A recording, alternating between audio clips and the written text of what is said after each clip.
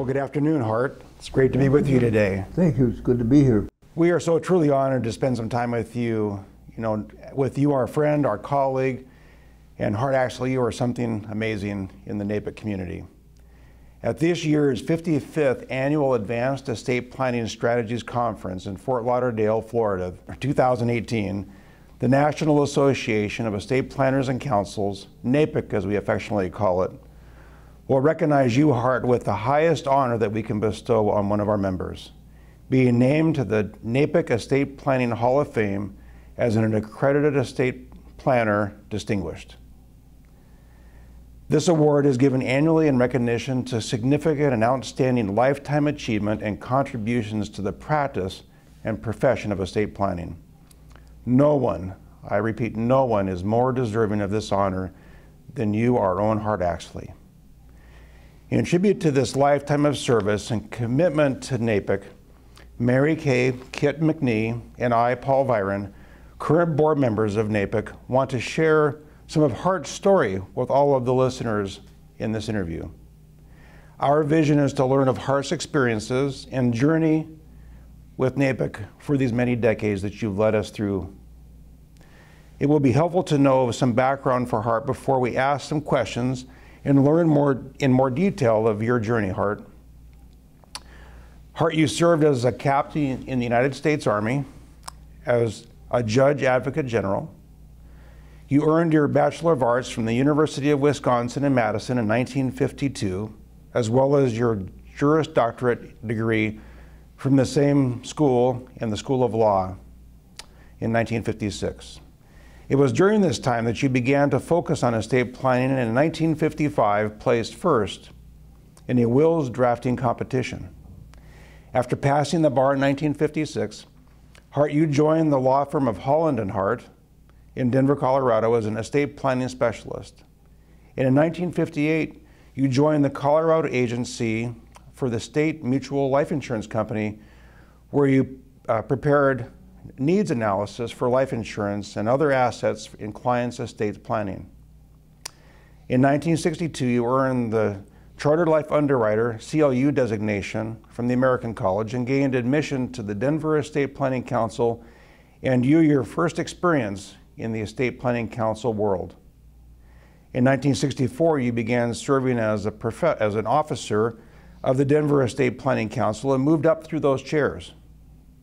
In 1968, Hart, you met Fred Roselle, an important person in your life, immediate past president of the National Association of Estate Planning Councils, as it was called at that time, and quickly began your volunteer experience with NAEPC. This year, 2018, marks your 50th anniversary, Hart, of your dedication and time with NAEPC. An amazing career, and we are so grateful for all you've done for us. You've been instrumental in establishing the Accredited Estate Planner AEP designation in 1982, and this designation has been the leading estate planning designation in our profession. In 1996, Hart became a charter board member of the Estate Law Specialist Board, which is accredited by the American Bar Association and administers the Estate Planning Law Specialist certification, the only national legal specialization in the United States. In 2004, you were appointed Lifetime Emeritus Director of NAEPC and currently serves in that capacity and have been so faithful in coming to every board meeting that I've attended in my many years in being a member of the board. Your passion about your 9 Colorado estate planning councils, and you are so passionate about those councils and attend many of their local meetings.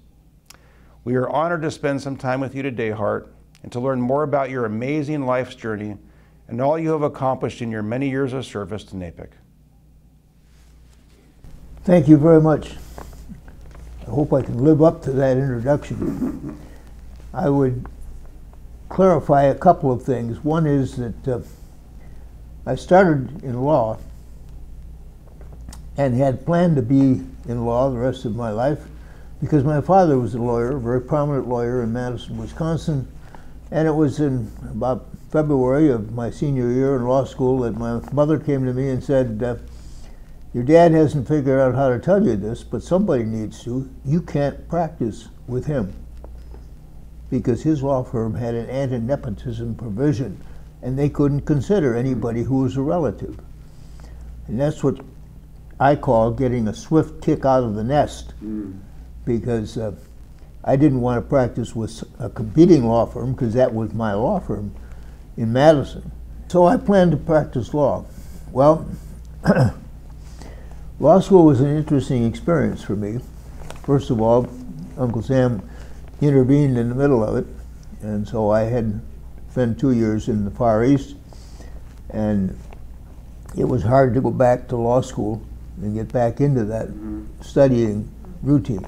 But that was what I had planned all my life, so that's what I did. However, I had problems. I had problems in the military because I couldn't stay awake. And I had even more problems in law school because I couldn't stay awake.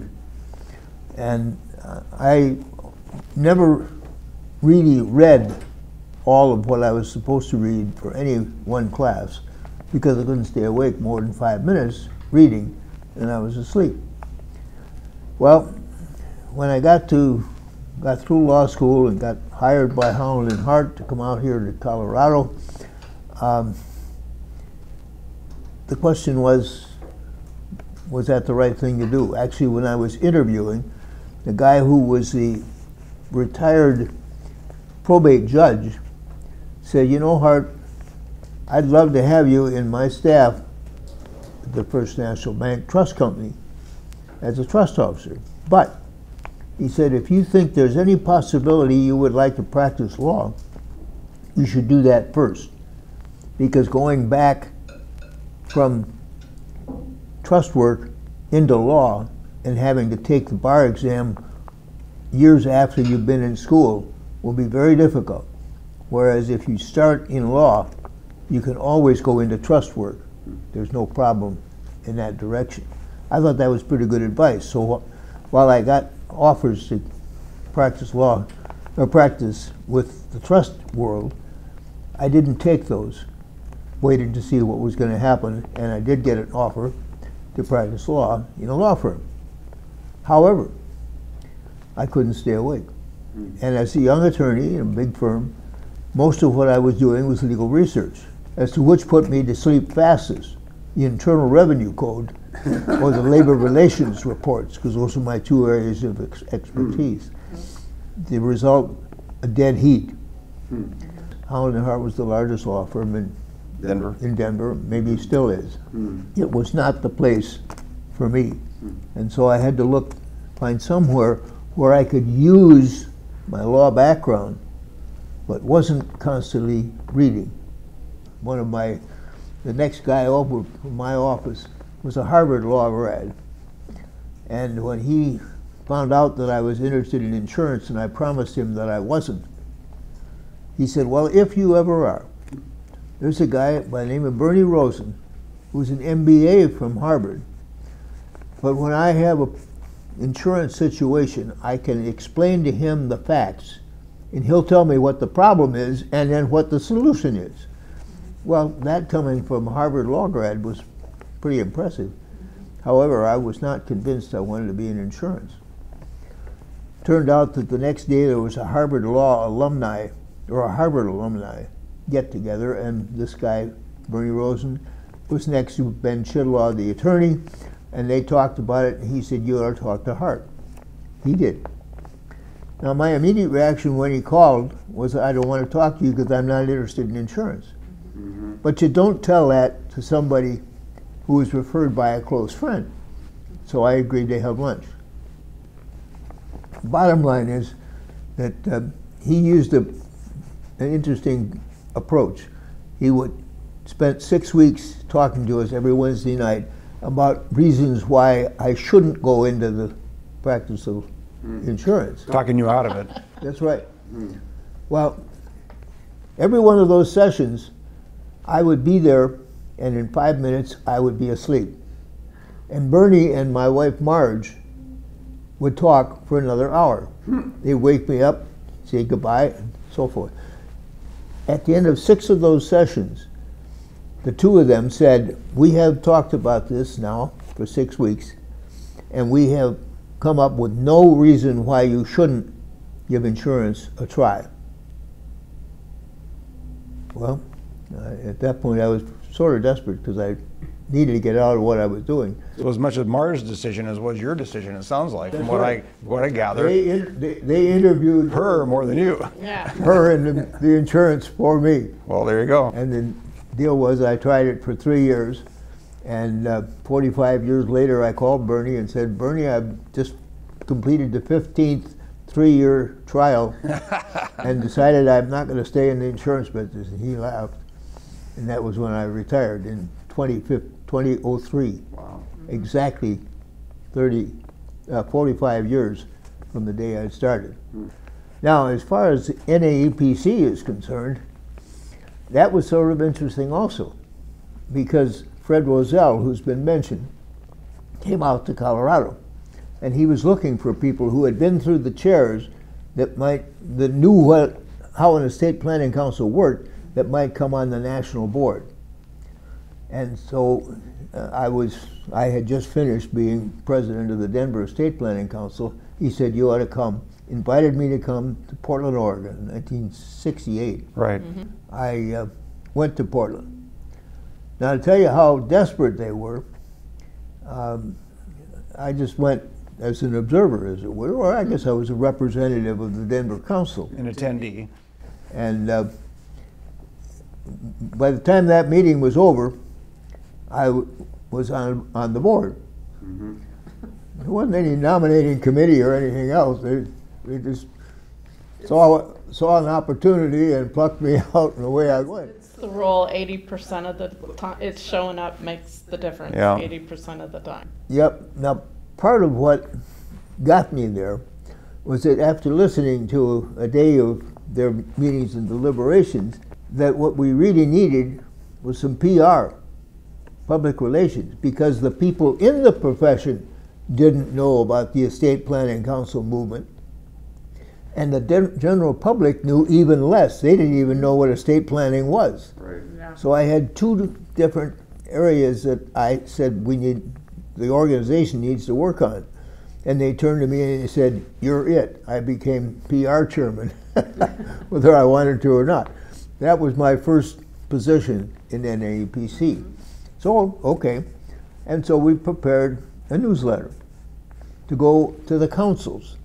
We didn't have any money to send it out. And of course, in those days, snail mail was expensive, nowhere near as expensive as it is now, but it was expensive. So we couldn't afford that, first. Second of all, we didn't have the names and addresses of all the people, because there wasn't any national registration. There wasn't a national office that had all of that. We couldn't afford to do that anyway, so that the Denver Council, we would send out 250 of those newsletters and say, please send these out with the next announcement of your annual or next meeting. That didn't work, because I started calling people in the various councils that I knew about. Did you see the newsletter? What newsletter? Oh, no. The answer was that nobody was taking the time to fold them and put them in the notice, It took work. Oh, yeah. so it's going nowhere. So that was a dead end. Well, then the other side of it was the general public, and how do you get to the general public? And I had a very close friend, client, who was head of a local advertising firm in Denver. And he said, well, Hart costs a lot of money to do the kind of advertising you're talking about so that everybody knows who you are. And I said, well, Terry Barnhart was his name. I said, Terry, I keep hearing these public service announcements that people, and I'm told that the stations have to run these from time to time. What about that? Well, you know, that didn't get them much money, but he agreed to talk about it and put one of his guys working with me. And so we did that. And everybody laughed. They said, you know, those are going to be run between 12 a.m. and 5 a.m. when nobody's going to hear them. Well, we'll see what happens. And what happened was that within 2 weeks after those hit the the radio stations and the television stations, both groups were calling saying, how do we find one of those estate planners you talked about? Oh, wow. Well, how do you find one? We went to the council. The council said, we can't recommend somebody because if we recommend one guy, then all the rest of them are going to be out of joint because they didn't get Right. first. And secondly, there's no way that we know whether somebody is good. Now, obviously, the guys who've been in it for 50 years or 30 years and have a local reputation, we know they're good, but they don't want to spend the time with somebody brand new who's looking for somebody to talk to. So we were suddenly at a point where we couldn't recommend somebody to fulfill the requests that were coming in from the advertising that was very effective. So at the next national board meeting, where I happened to be president, and president isn't supposed to make motions, but I excused myself for a minute and made a proposal that we needed a designation in estate planning that would tell people that this person was an acceptable person to work with and qualified. And to do that, we should have an exam that would have two parts to it. One would be 50 questions that had to do with general estate planning that anybody in any of the 4 disciplines would know about. The second one would be specific to their particular area of operation. So if it were an attorney, it would be 50 questions of the law side, in addition to the 50 questions of general. That was my proposal. And I was defeated unanimously. The board didn't want anything to do with another designation. In 1976, there were probably 1/10 as many designations as there are today. And they were saying there were too many. So that tells you where we are today. Who were the people who were involved with you to get it off the ground so that it was accepted by the board? Well, Henry Gissel, who followed me, was an attorney from Houston, Texas, and he was very prominent in ACTEC, and so he helped get people thinking along that line. And one of the problems that I didn't touch on before, but it has to come in at this point, is that I had to find some way of funding for those the public service spots. And to do that, I was aided by Burl Abbin and Tom Austin, who were members of the Big 8 accounting firms that said that they would get their accounting firms to come up with $1,000 a year to be a patron member to fund that. And then I talked to insurance companies. Actually, we had more than the 2, actually Price Waterhouse. So I had 3 accounting firms, and then I went to the various different insurance companies and said, look, this is going to be good PR for you people and for your insurance company, and can you come up with $1,000? So we managed to get 25 or 30 patrons. And actually, for the 15 years of gestation of the AEP, or Accredited Estate Planner designation, though that nominally $30,000 kept the organization alive and enabled us to get that put together. Now, each of the various different presidents in that 15-year period contributed to the program. The last 5 years, 6 years, after we finally determined that we were going to do this, and we had an outfit in Texas that was going to run the exam for us, we needed the questions. And so these guys came up with 300 questions each in their particular discipline. And those were the questions that were used, and then this outfit in Texas put them into a rotating bin, and they came up with a set of questions that would be given to each individual. Okay. And that's what we used. And in 1991, we finally got the exam put together and got it taken.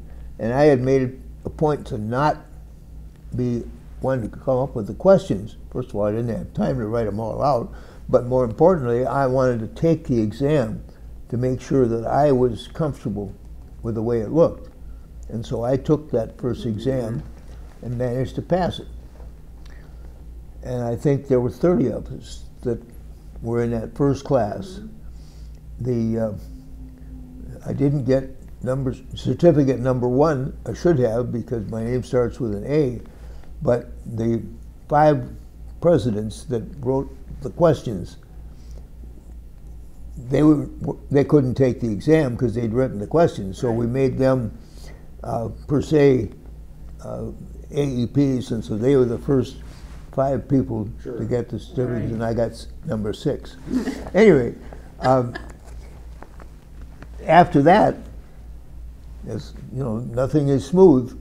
After that, one of the guys who took it from Denver, who was a close friend of mine, and was talking about teaching about estate planning all over the country, didn't pass. Now that became a major problem, because for that reason, most of the seasoned people that we wanted to have be AEPs wouldn't take the exam because they were afraid they might not pass it. Themselves, Right. yeah, sure. And so that led to our setting up a grandfathering program for people who had been in the practice for 15 years that wouldn't have to take an exam. Sure. And that has been very important to the whole thing. What happened with that one guy, however, I needed to know what the questions were. Well, the people in Texas weren't about to let somebody see those questions. No. Yeah. And it took a year and a half to get the questions. And the minute I got them, I knew what the problem was, because some of the questions had been written with a fact situation and then a question, and a question, and a question.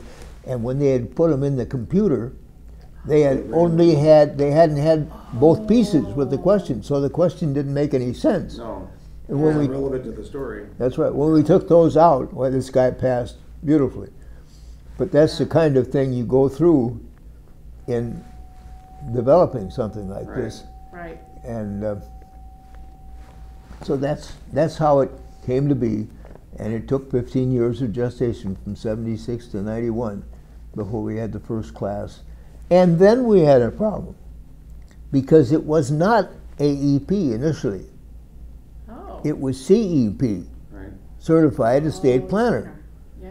And the certified financial planners, who were headquartered in Denver, hired one of the firms that were good friends of mine and said, we're going to sue you because that's infringement on our copyright. Sure. And that would be confusing to the public. So that threw us into a tizzy.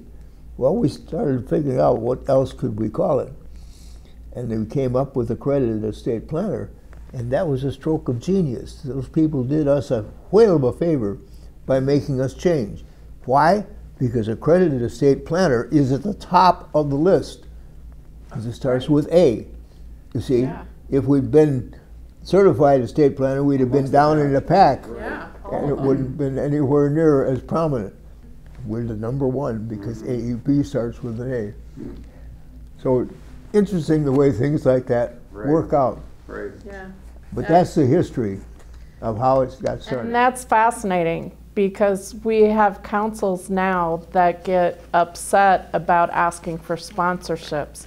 So to know that it started with the AEP to get different firms to sponsor an accreditation process is really great. Tell us some of the stories about how these different designations got added and why it's important to have all the different designations represented.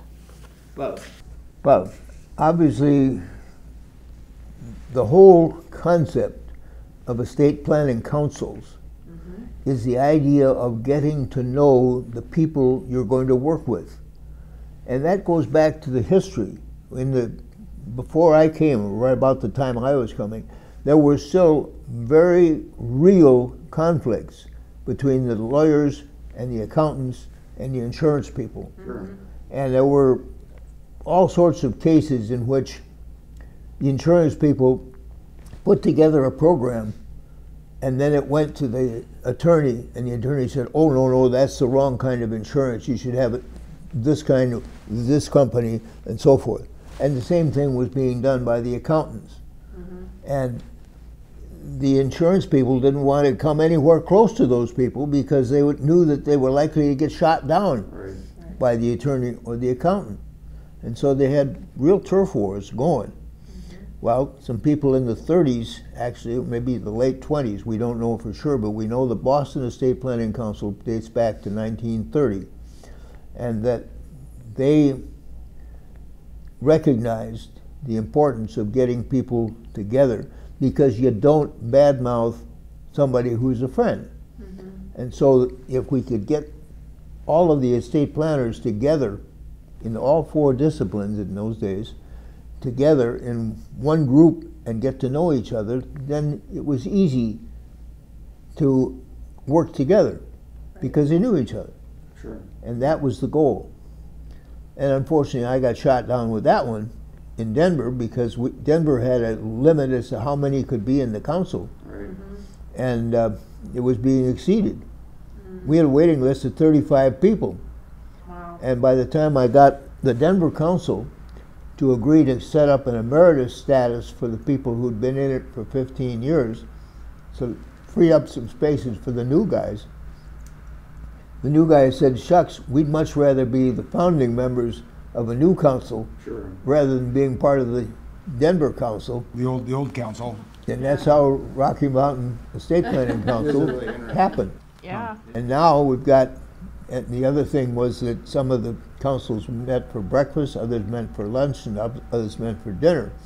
And so you had people who didn't like to go to some of those, and so that we ended up with 9 different councils in Colorado. And most of those are geographic differences, because people aren't going to go from Denver to Grand Junction. Right. And how many councils did you help found in Colorado, Hart? Well, actually, probably 5. 5. Okay. And that's not really accurate to say help found, because I didn't want them, because I wanted everybody in one council. But I was, these people said, we want to start a council, how do we do it? And you're going to start a council, I want to have as many councils as possible. But Boulder didn't want to come to Denver. Sure. So Boulder was the first one. And then we had a southeast Denver because they didn't want to come into town. Sure. We had a Centennial, which is on the west side of Denver, and they didn't want to come into town. And Rocky Mountain had dinner meetings for the people who wanted a dinner meeting, didn't want to get up for breakfast. And so you had all of these various different, and then the final division, you'll get a kick out of this, is the Women's Estate Planning Council. Now think about that for a minute. If we set up a men's estate planning council, that nobody would have anything to do with it. It would be absolutely terrible. Yeah. But it's all right to have a women's estate planning council, and it's a great council. Yeah. They do a great job, and they have a great group of gals. Yeah. And they have one outsider member. One token male. Yeah. Yeah. I'm their token male. and that was totally accidental. I went to a meeting because as supervisor of the various councils, I was supposed to do that. And the gal who was taking the money for the charge for that dinner said, well, you could do it very simply if you simply sign up with $175 for all of the year. And I said, well, that sounds like a good idea, so I did it. And nobody ever has questioned it. I never was voted in, but I guess with money, I became a member of that council, and I go to as many of those as I can, because they're fun. But it's an interesting, different approach because the gals have different concerns than the fellas in many cases when it comes to estate planning. So that's how it It's a great story. all evolved. It's really great. I didn't know that. So how did the estate law specialist designation come about for attorneys? That came about because of specialization. The bar has been very reluctant to have specialization. The medical profession has specialization all over the place, and they don't seem to worry about the qualifications, I guess because going through medical school and having a medical residency in a specialty takes care of the question of who is and who isn't a specialist. But the law was not able to do that. There were some states where the state had a specialization program.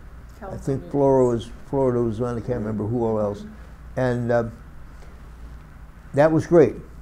But most of the states, or many of the states, didn't want to have specialization. They didn't want it in estate planning because they were afraid if they had it in estate planning it would bloom into all of the other areas of the law, and they didn't want to get into all that specialization. Sure. And so we had many states that said we don't want any part of it. And we knew there were people out there that were attorneys, and so we talked to the American Bar Association, and they hemmed and hawed. They didn't really want to do that. They said, well, you know, it's coming, but they were slow. But we finally put it together. Harold Apolinsky from Alabama was very prominent in that world, and he and Henry Gissel and some others worked on the Bar Association. But the other problem was that they didn't want an organization that wasn't all attorneys running the program. And so NAEPC could not be the sponsor because it had to be all attorneys. Sure. And so we created the state law specialists, and that was all the people on the board who were attorneys. And I qualified for that because I was an attorney, even though I was primarily working on the insurance side rather than the law side. Sure. Right. And so that being the case, then we had to put together an exam and get it approved by the Bar Association. But we did that, and it hasn't gone in wildfire, but the people who have gotten that designation are very proud of it. Yeah. And it's growing, That's my sense. but not by leaps and bounds. But that's how it got started and why it got started, and I hope it progresses. Obviously, in the states that already have specialization, why they aren't about to have our specialization or specialization from the EPLS, where they can have it from their local bar. Right. And so we aren't going to get what would probably be the most fruitful area of new recruits, because they're the states that already have specialization, and it's only the ones that don't have it that are interested in the EPLS. But that's how it got started and why. And we owe Harold Apolinsky, and there was one other fellow that was very involved in it, and his name is escaping me right at the moment, but that's the answer to that question. So you've been involved with NAEPC for 50 years. I know all of us have been involved with organizations, but 50 years is a long time. So why have you stuck with NAEPC that long? And not just as a member, but as a real leader of the organization? Well, as we said earlier, one of the things in life is failure, and while the AEP was not failure, it was success, the total goal the reason for AEP was to get people to know what accredited estate planning, what estate planning was all about and why they should have it. And I haven't done that. Oh, okay. I don't have everybody in America thinking about estate planning. In fact, the numbers that just came out, or what was it, 71% people don't have wills? Yep. Well, that means that I failed in the Your job's not done, Hart. program of getting the rest of them into having a will. And of course, the truism is that you have a will, but it's the will that the federal government gives you. Yeah.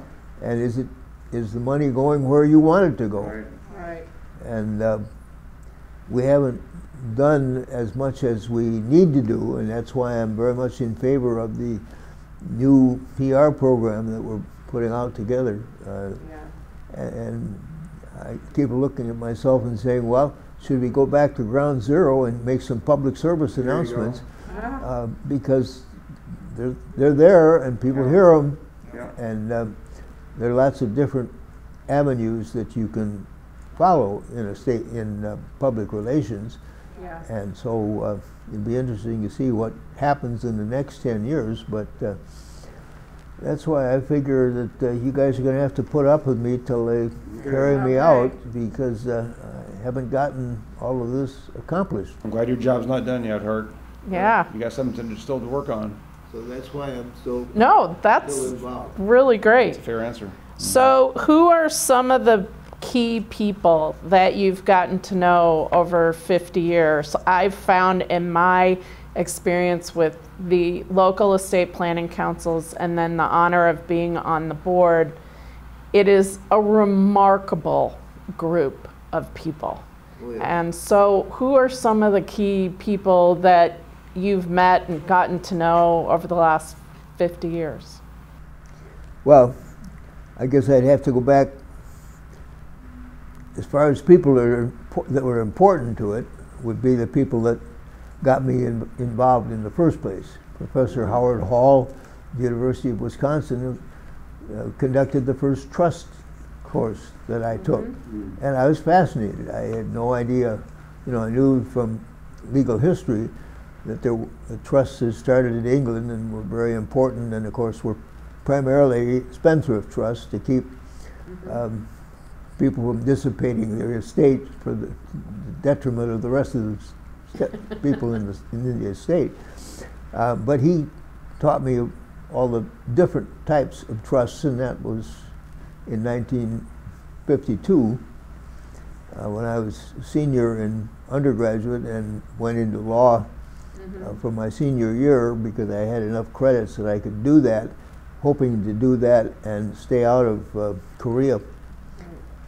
It didn't work because I asked the military to let me wait until I finished my my law degree, and they wrote back and said, "We really don't need more attorneys in Korea. Thank you very much. You will report as an MD officer." And so away I went. But Professor Hall was important, and Dick Eflin, who was the head of the estate planning department of the law school at the University of Wisconsin, and he put on seminars on estate planning, and that's what really got me interested. And both he and Howard Hall suggested that I get into this will drafting contest, and I got into that, and I managed to win that. And what kind of an attorney was your father? my father was primarily a public utilities Nothing to do with estate planning. He did some, but not primarily. he didn't. Not primarily. He represented Wisconsin Power and Light Company, the various different utilities in Wisconsin. Was a member of the utilities section of the American Bar Association for many years, and also was general counsel for Viren Battery Company. And he went all over the country solving their problems with labor unions during the war years and then after the war. And so that was where I got interested in the labor relations part, and those were my two areas of concern and of interest and study. And then, well, since then, actually, probably 50% of the members of the Estate Planning Council Hall of Fame that are attorneys are guys who talked and taught estate planning from the podium of various different meetings. Right. Yeah. And they've become very good friends over the years. And the list would be as long as your arm of the ones that Well, longer than mine, but friends and helpers and so forth. But it's a great bunch of people, and they've been leaders in NAEPC for quite a number of years. And as passionate about NAEPC and estate planning as you are too, I think in many ways. I mean, they're very passionate about this profession, for sure. Yep. It's an interesting profession, and the people who are involved in it are very interesting people. And you have to be, because one of the things that is critical to estate planning is getting to know the client. And it was interesting to me because in the early years, or middle years actually, of my insurance experience, everybody was saying, oh, don't go out and see them. Have them come into your office. And I said, no, that's the wrong way to do it. Because when you go out to their homes, you find out about what their interests are and about what they really need to do with their estate planning, what they need to be considering and how. Whereas if you're in the office, you fill out a questionnaire, but the questionnaire only has the answers to those questions. And you don't get into the depth that you need to be in order to really understand somebody's estate and their needs. And that's what estate planning is all about.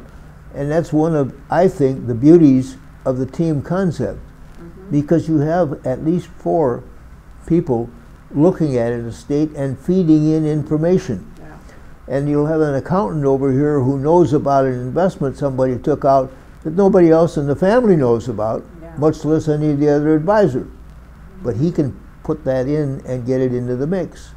And you know, I characterize estate planning as a great big jigsaw puzzle. And you got to have all the pieces in order to really make it work for a client. And the picture too. And an awful lot of those things are get dumped on the floor or something behind the refrigerator or somewhere. So they don't get into the picture. And then suddenly, Bill Cantwell, who was an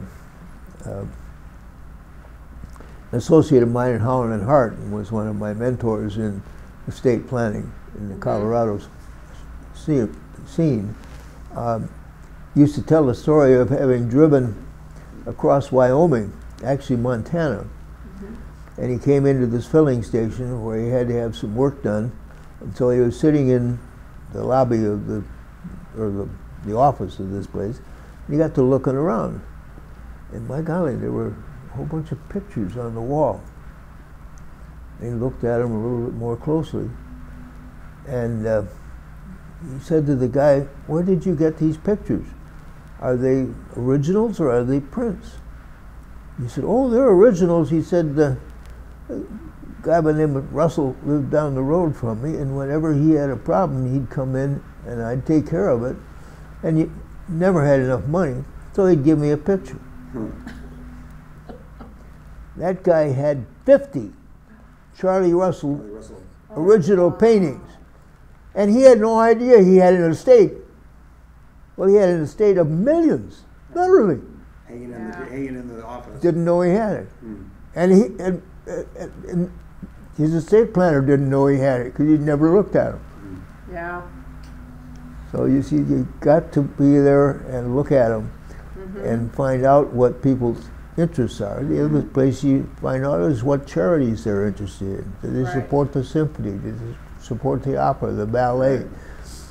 Because those become important in estate planning, critically important to today's world, because that's funding most of the artistic community is funded by charitable contributions. Sure. And that's why we brought the charitable people into the ranks of estate planning.